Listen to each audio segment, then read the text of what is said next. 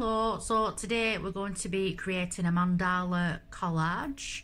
We're going to be using the paper from the marbling that we did the other day. So we used some marbling ink on some paper the other day and created some lovely designs. So we're going to cut that paper up to create a mandala collage. So what is a mandala? I'm going to read this from this piece of writing that I've got in front of me. So a mandala is a symbolic representation of the universe with an inner and outer world. The word mandala comes from Sanskrit, that's S-A-N-S-K-R-I-T, and it's an ancient Indian language. Literally, mandala means circle. So in the next couple of clips, I'm just going to show you some examples of mandalas that I've got from the internet, just to give you an idea about how they look. A lot of people do create mandalas through just simply doodling on a piece of paper. You know, just start from the middle, the center point, and then just work your way out. So some examples coming up next.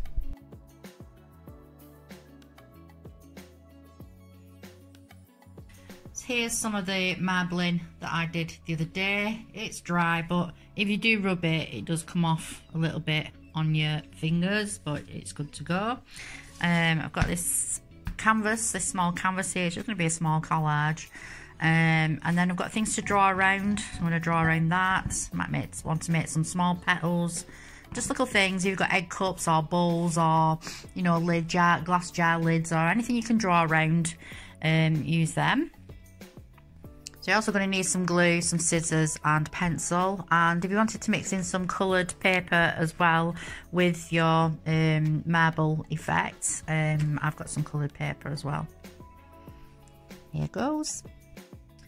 Okay, so from the size of my canvas, I've just cut out a square piece of coloured paper and that'll get glued on the canvas. But just to start off with, I wouldn't glue anything down. I just play around with your design and just layer it on top and then take a picture of it and then glue it all down once you're happy with your design. Now I'm just cutting out some triangle shapes. Just got the creases and I can cut down the lines. So you can see what I've done. I've cut out them like this. And now I'm just going to start adding little bits from the paper that I've done the marbling on. So again, this is the whole idea of playing around with different ideas. So I've changed my mind about the blue and I've decided to use a piece of the marbled sheet to start off with, and then put my little pizza slices on to get my initial circle to start off with. I think the colours look much better rather than the blue. So I found a bowl that's just a little bit smaller than the bigger bowl. Just gonna draw around that and cut that one out.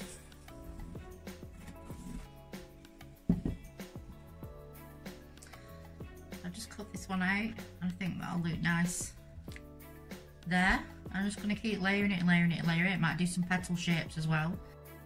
Kind of sticking to a similar colour theme as I'm going along here.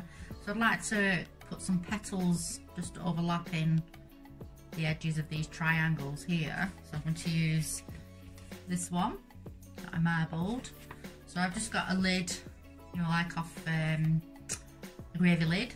So I've just drawn some circles on the back and I'm just going to cut them out.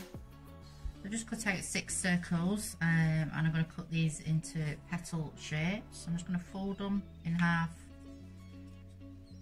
and then just cut out a petal shape around.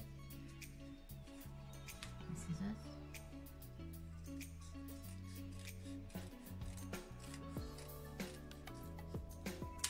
It looks like a petal.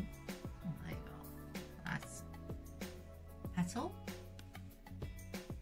So maybe I'm just going to stick them around.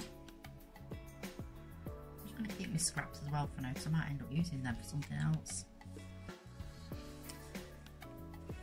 So I have another sheet. I've just cut this shape out, so I'm thinking of putting, I don't know whether to put that on top or to put it underneath them. So I'm just going to play around until I'm happy with that, because there might be another circle in the middle of that one as well. Still playing around with mine, so I mean you could cut little shapes out. I remember making like little snowflakes when you were younger and putting them in like that. A bit undecided yet, so I'm still playing around with it. I'm just in the middle of cutting out some more little petals just to start adding in these little gaps there.